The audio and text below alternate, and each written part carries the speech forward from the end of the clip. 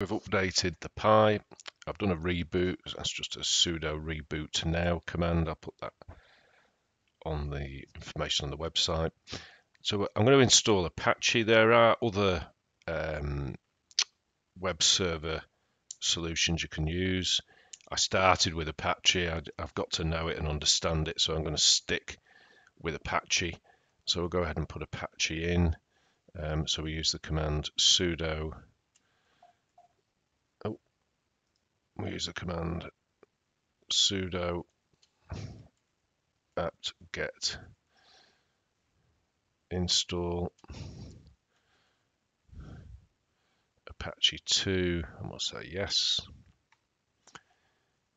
And it'll go ahead and do that install for us. This one doesn't take too long. It's quite a light piece of software.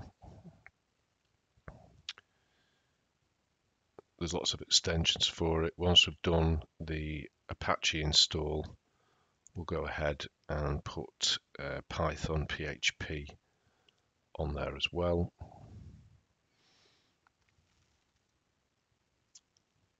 I'm going to give it the time to do it so that hopefully I can show you how to test that it's there as well. As I say, it doesn't take too long, this. So I'll have a sip of rum and coke. You have a coffee if you prefer it.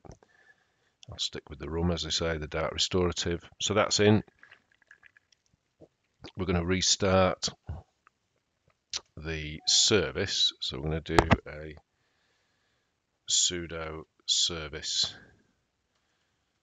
Apache2 restart,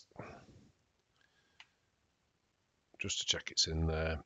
If I open a web browser, I'll try and put the top of the web browser into this little box I've opened for a screen recording.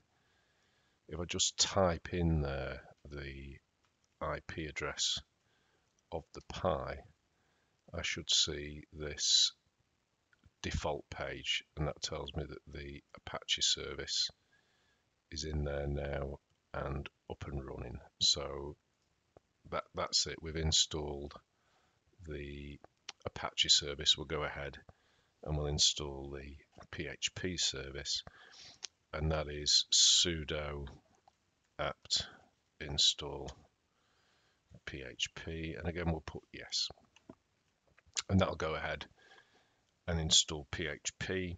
There's a couple of modules that will be missing from the Python script that we'll need later on for WordPress, for the editor that you use called Elementor, and that's the XML package and the curl package. This command is going to install the latest version, latest image of PHP, which is 7.4.33. So we're going to go ahead and install, when this is finished, XML and curl. And later on the website, I'll show you how to put another piece of software called PHP MyAdmin that allows you to manage databases within the web server. That's not important at this stage in terms of making it live, so we can ignore that for now.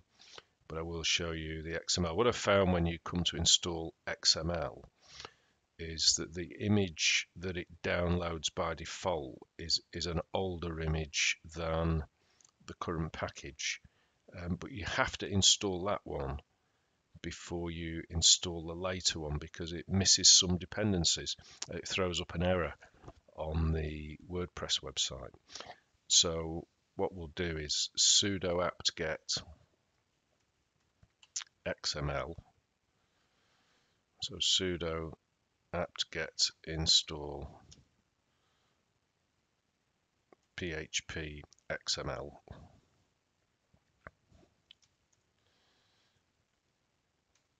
Let it get on with that. Very quick, that. Yes, we want to continue. And that'll put that in.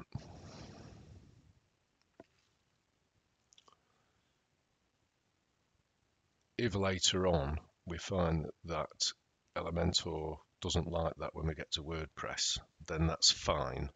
We can do a command, just sudo apt-get install php 7.4.xml, It changes all the time, that, so I'm not too worried about it. I know the version is 7.4.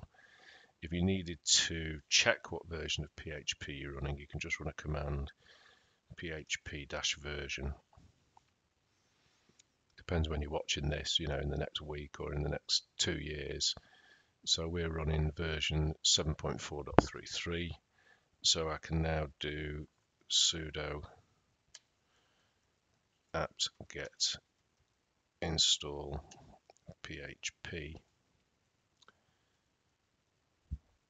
7.4-curl, and that'll go ahead and install that. Let's say those 2 bits are not necessary to operate a web server, but they are necessary if you want to operate a web server using the MySQL database and the WordPress website, which is what I'm explaining on this website. So that's done that, and we can move on to the next stage.